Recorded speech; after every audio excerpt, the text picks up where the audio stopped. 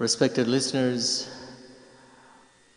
we thank Allah subhanahu wa ta'ala for yet again making us go through a most blessed month of Ramadan, which is almost leaving us. Today, back home, India, Pakistan, they call Jumu'atul Wida. The last Friday or the Friday saying goodbye to the month of Ramadan. Allah subhanahu wa ta'ala in the Quran, in the verses of Ramadan says about Ramadan, ayyamam ma'dudat, fixed number of days of fasting, limited number of days of fasting. But well-respected listeners, the days of fasting were not just fixed or limited, so are our lives. Allah has given us a limited amount of life to live in this world. Not only limited amount of life, Imam Ibn Jawzi rahmatullah alayhi says, every breath a person takes is a step closer to his death. May Allah subhanahu wa ta'ala accept all our fasting. May Allah subhanahu wa ta'ala accept all our worship. May Allah subhanahu wa ta'ala accept all our recitation, taraweeh, the du'as. It's amazing how we found our inner selves in the month of Ramadan. The hidden treasures that have come out, Allahu Akbar. What capabilities Allah has given us, respected listeners. For the last 23, 24, 25 days, we've been fasting. Day in and day out. No easy task by any means. And we displayed to Allah subhanahu wa ta'ala the strength Allah gave us, controlling our eyes, controlling our tongues, controlling our ears, controlling our hearts from evil thoughts, controlling our hands from the very addictive social media too, alhamdulillah. This is amazing, respected listeners. This month of Ramadan came to change our lives. May Allah subhanahu wa ta'ala give us the tawfiq, ability to make this a turning point in our lives. We do not know how many more Ramadans are left, respected listeners. Life is only becoming tougher by the day. Tougher in the sense from the fitnas and trials that are coming to the Muslim Ummah and to each individual of us too, from individual level to a level of the Ummah, trials and tribulations, but Allah subhanahu wa ta'ala through Rasulullah sallallahu alaihi wasallam has showed us a way to get out of these trials, has showed us a way to protect ourselves from the trials and tribulations. Fasting came, as-siyamu junnatum ma lam yakhrukha. Fasting is a protective shield for a believer, said Prophet sallallahu alaihi wasallam. It protected us, protected our eyes, protected our tongues, our ears, our organs of the body. But now the month of Ramadan is leaving. We still need protection from Allah subhanahu wa ta'ala. And Allah subhanahu wa ta'ala provides that protection through the Quran. Quran, utluma kitabu uhiya ilayk. Allah subhanahu wa ta'ala in the Quran, in Surah Al-Kahf, all of us, respected listeners, today from this Jumu'ah, inshallah, myself and all of us should take this out into our lives every Friday, every Jumu'ah. Recite Surah Al-Kahf, respected listeners. Take some time out. It's starts in the middle of the 15th juz, approximately, ends in the beginning of the 16th juz. Doesn't take more than 15 minutes, 20 minutes, depending upon our pace and speed. Rasulullah sallallahu alaihi wasallam said, whoever recites Surah Al-Kahf on a Friday, Allah subhanahu wa ta'ala will save him, protect him or her from the trials and tribulations for the next 8 days. And whoever recites Surah Al-Kahf on a Jumu'ah, on a Friday, Prophet ﷺ said, Allah will put light in his heart. From that light, he will see on the day of judgment, on the dark day of judgment, Allah will make him see as far as from the place of his recitation until Makkatul Mukarramah. And that light, respected listeners, that light Allah will put in our hearts, the same light which he put in the hearts of the youth of the cave, on whom the surah is named Al-Kahf, the cave, the protection. The cave protects a person. Rasulullah sallallahu alaihi wasallam and Abu Bakr Siddiq radiyallahu ta'ala anhu sought protection in the cave when they hid from the enemies. Allah has given us this surah to protect us. Allah subhanahu wa ta'ala mentions 4 stories in Surah Al-Kahf. The story of the youth, the story of two friends, one very rich, one poor. The story of Prophet Musa alayhi salam and Khizr alayhi salam. And the story of Dhul Qarnayn, the mighty yet noble king, a pious king. Those stories of the past, but they're as relevant today as they were in the past. The story of the cave, the story of the youth, when the youth had everything they wanted in the world. They had money, they had wealth, they had fame, they were living in a palace. Everything was at the beck and call. But they accepted Allah as one God. And the king of the time, who called himself God, he called them up and he asked them, who do you worship? When he heard they worship someone else, he asked them, who do you worship as your Lord? And the answer they gave, respected listeners, should be the answer of us, and especially our children, our youth, in the times we are living in the environment we are living in, when everything calls towards materialism, when everything calls to seeing is believing. The story of the youth in the cave reminds us of the belief in the unseen, of the unseen help of Allah present, that money or power cannot do anything. The position or the status cannot do anything. It is Allah's commands, it is Allah's help, it is Allah's obedience that does everything to us in our lives. That is what the youth stood up. When the king asked, who do you worship? The youth, unanimously, they said, Rabbuna Rabbus Samawati wal Ard, lan nad'uwa min dunihi ilaha. Our Lord is the Lord of the heavens and the earth. We do not worship anyone except that Lord. إنهم فتية آمنوا بربهم وزدناهم هدى وربطنا على قلوبهم. These were young men, Allah says. These were young men.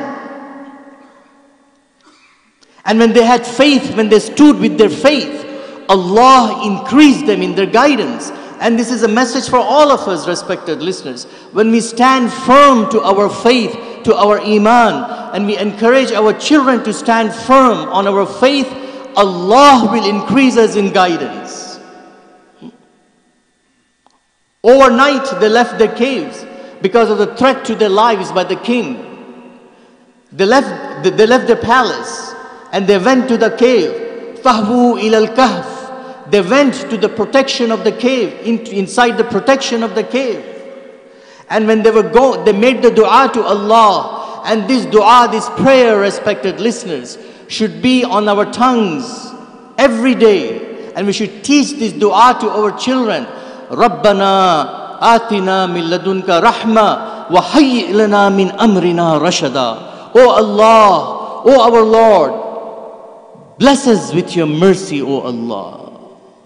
We beseech you, O Allah. We are not deserving of this, O Allah, but you cover us with your mercy, O Allah. You grant us your mercy, O Allah. وَهَيِّئْ لَنَا مِنْ أَمْرِنَا رَشَدًا. And correct all our affairs, O Allah. Correct all our affairs, O Allah.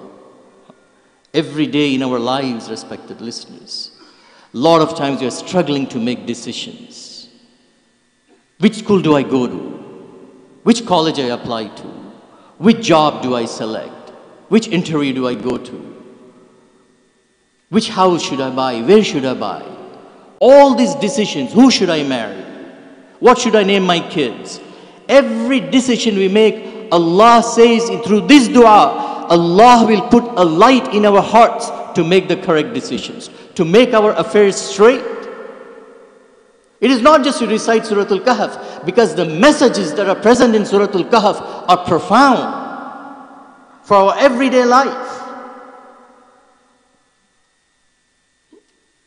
When they went to the cave, tired, exhausted, about to go to sleep, had no idea what they were getting into. Because they stood firm in their faith. Allah wanted them to make an example until the day of judgment. Allah made them sleep for 300 years. 300 years. And this is the story in the Quran.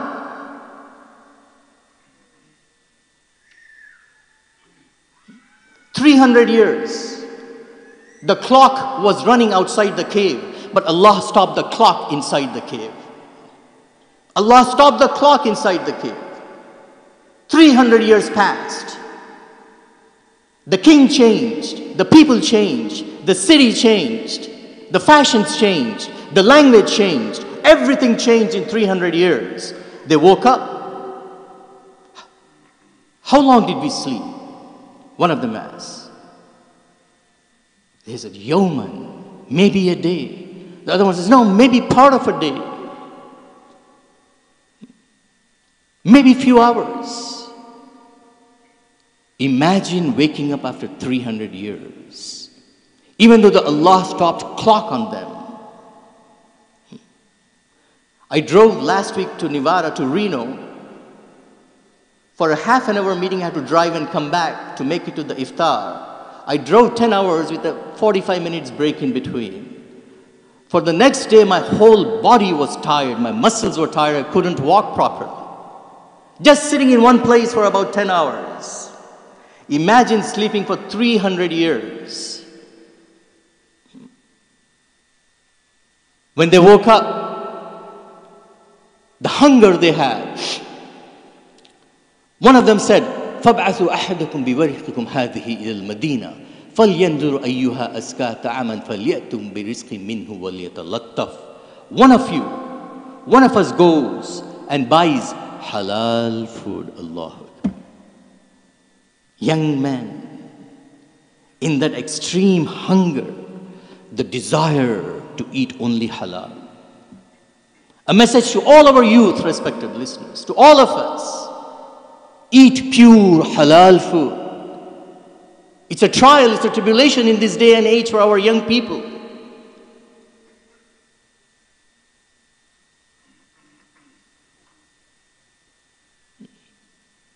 And he says, don't keep low profile. When you go get the food, don't talk too much to the storekeeper. We don't want anyone to find out about us. Because they thought the king is still looking for them. The person goes with his silver coin. A coin which had a seal and stamp of a king 300 years ago. He buys bread and food and gives the coin to the storekeeper. The storekeeper says, "Are you kidding me? Is this some kind of a joke?" He says, "What do you mean? You're giving me a coin 300 years old." He says, "What do you mean?" "Well, this is a coin of 300. Did you find some treasure you're hiding from us?" A commotion develops. People gather around him. And the word reaches the king. The king comes because the legend grows. They find out that these are the youth who left the palace 300 years ago. The king comes. The young man has to tell the truth. He says, "Well, I have my companions sleeping in the cave."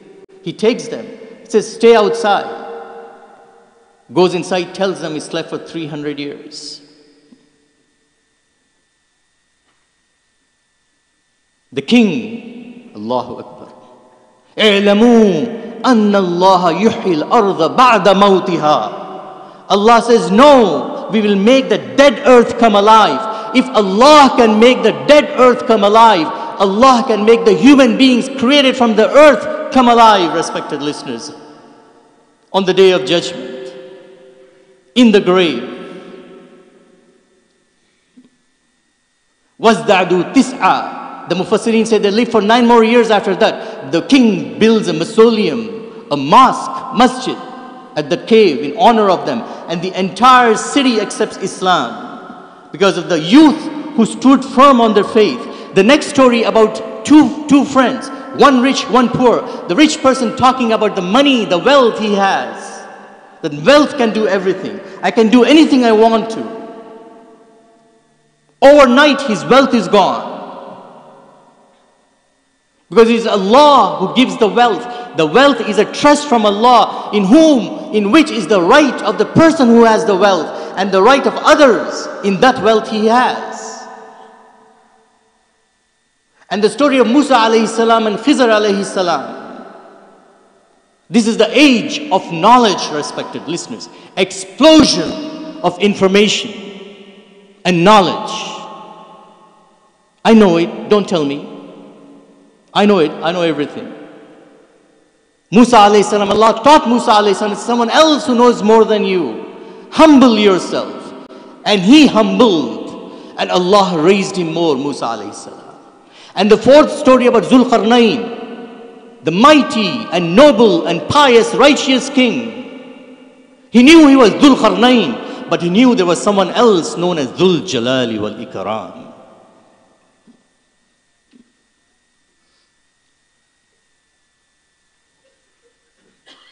MashaAllah. If you look at the political scene today, the power of greed, the greed for power, the human nature has, which Allah is telling us to curb, crush that ego, the greed for power and position and fame and status. Crush that nafs through this fasting. Suppress those desires. Uplift your soul with this fasting. 82 years old, he still wants to become the President of the United States. 79 years old. The greed for power, respected listeners. This is real. And we are seeing it. These stories are as relevant today. And they will be as relevant in the future as they were when the Quran was revealed to Rasulullah sallallahu alaihi wasallam. That is why we recite Surah Al-Kahf. In fact, respected listeners, encourage each one of us, especially our children. All of us should make this intention today. Every day, O Allah, allow me to recite the first 10 verses of Surah Al-Kahf or the last 10 verses of Surah Al-Kahf. Prophet sallallahu alaihi wasallam said, whoever recites the first 10 verses of Surah Al-Kahf every day or the last 10 verses of Surah Al-Kahf, Allah will save him or her from such trial, from all trials and tribulations.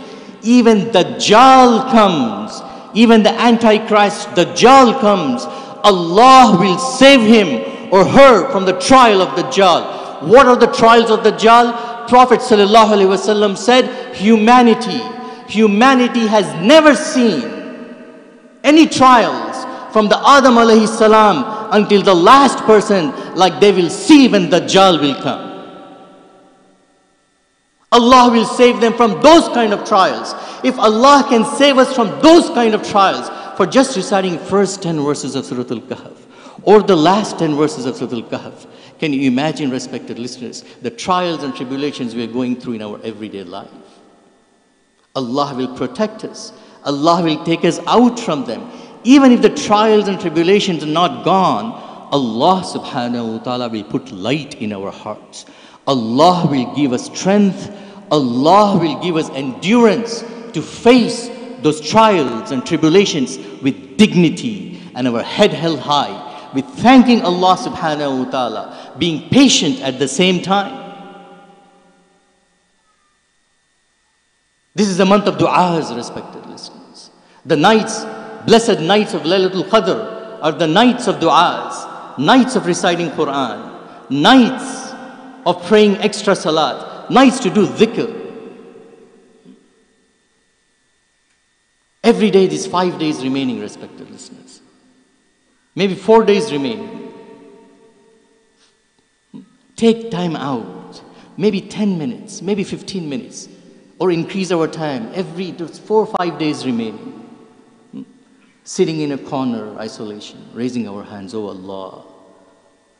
Talk to Allah, respected listeners. Have conversation with Allah. Allah loves it. Not like, Rabbana atina fid dunya hasanatan wa fil akhirati hasanatan. Allah will reward us for that. But talking to Allah, begging Allah, beseeching Allah subhanahu wa ta'ala. Nuh alayhi salam. Read Surah Nuh in the Quran. Entire Surah, 2 pages, he talks to Allah. Oh Allah, I call people in public. I call them in private. Oh Allah. I call them in the daytime, in the nighttime. فَقُلْتُ اسْتَغْفِرُوا رَبَّكُمْ إِنَّهُ كَانَ غَفَّارًا يُرْسِلِ السَّمَاءَ عَلَيْكُمْ مِدْرَارًا وَيُمْدِدْكُمْ بِأَمْوَالٍ وَبَنِينَ وَيَجْعَلْ لَكُمْ جَنَّاتٍ وَأَنْهَارًا مَا لَكُمْ لَا تَرْجُونَ لِلَّهِ وَقَارًا. Oh Allah, I called them, told them Allah will forgive you. If you seek forgiveness from Allah, Allah will send abundant blessings upon you. Allah will bless you in your children. Allah will bless you in your wealth. What is the matter with you? You do not have any confidence in Allah subhanahu wa ta'ala. The dua of Rasulullah sallallahu alaihi wasallam, when he returned from Taif, being stoned, oh Allah, the most merciful of all those who show mercy, the Lord of the weak, you're my Lord, O Allah, to whom I have come to, O Allah. Such people showing such hostility, enemy who have power over me. If you're not upset at me, O Allah, I don't care about anyone else, O Allah. Bless me with your light, which illuminates the heavens and the earth, dispels the darkness, O Allah. There is no power or strength except you in, O Allah. Talking to Allah, respected listener. Oh Allah, you blessed me with Ramadan. You blessed me with so many bounties of which I don't deserve, oh Allah. You allowed me to fast, my family, oh Allah. So much you're giving us, oh Allah. Look at the people in Gaza, oh Allah. How are they living? I'm being so blessed. Have this conversation with Allah, respected listeners. For 11 months outside the month of Ramadan, Allah forgive me, Allah forgive us, we had lost connection with Allah subhanahu wa ta'ala, a lot of it. Allah blessed us with the month of Ramadan to regain that connection, to reconnect with Allah. Like if you've seen someone outside and you know the face, Assalamu alaikum, wa alaikum assalam, you walk away. But if you've seen someone, you haven't seen them for 11 months. Brother, how are you? How's everything? How's your family? How are your kids? Haven't seen you in a while. You start a conversation with them. That's how we start conversation with Allah, respected listeners. وَإِذَا سَأَلَكَ عِبَادِي أَنِّي فَإِنِّي قَرِيبٌ أُجِيبُ دَعْوَةِ الدَّاعِ إِذَا دَعَانِ. Allah in the middle of the verses of Ramadan says, when a servant asks about me, tell them, O Prophet of Allah, tell them I'm very near to them. When they ask, I will respond. I will give it to them. Sometimes I give them quickly. These are the words of the hadith of Prophet sallallahu alaihi wasallam. Sometimes I give them immediately or quickly. Sometimes I delayed giving them. Not that I have scarcity in my treasures, because Allah is Al-Hakim. Allah is wise. Allah knows when these things are good for that person. Or sometimes Allah removes calamity, affliction coming the way of that person. From certain du'as he had made had no connection with the affliction and calamity. But because of the du'as he or she had made, that tremendous affliction or calamity that was coming his way, maybe in the form of an accident, maybe in the form of a serious disease, Allah has removed because of the du'as of the person. Because the person has made the du'a, Rasul sallallahu alaihi wasallam said, Allah will take the du'a, doesn't give him or her anything in this world. Allah deposits the du'a on the day of judgment. Allah will ask the person, did you ask me? You're going through hard times. Allah will say, of course I did, O Allah. You will be seeing the screen playing in front of him. Look here, look at this, O Allah. Allah says, I know what you are going through. I know the sadness and sorrow you are going through. But look at the reward I have prepared for you. And the rewards in this world, respected listeners, are going to end when our life ends. Everything is going to end when our life ends. But the rewards Allah preserves for us, for the du'as we have made. The person will say, Rasulullah said, the person will wish that none of his du'as were accepted.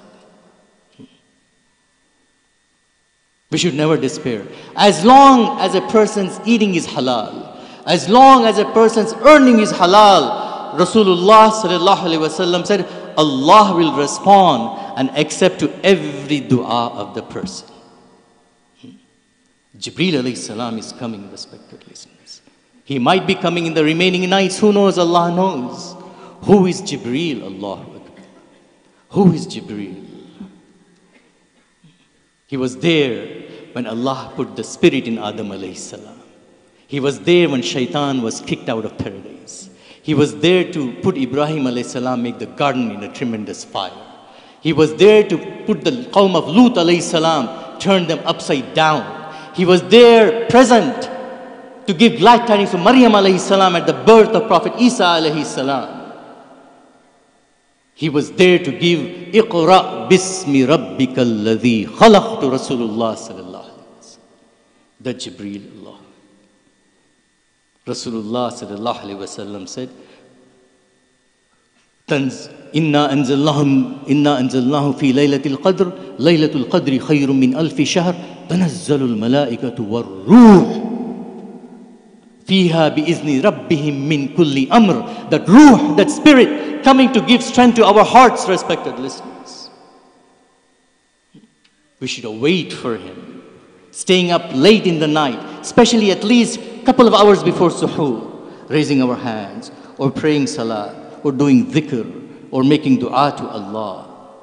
Because when does he descend? Nobody knows. Which night, what time? But Allah has given us the hint in the Quran that he will be there until Fajr time. Salamun hiya hatta matla'il Fajr. He will be there until Fajr time to give us glad tidings, salams, peace from Allah subhanahu wa ta'ala, forgiveness from Allah subhanahu wa ta'ala. May Allah make us among those, respected listeners. May Allah accept our month of Ramadan. May Allah bless us with the night of Laylatul Qadr. May Allah subhanahu wa ta'ala make this month of Ramadan a means to change our lives for the remainder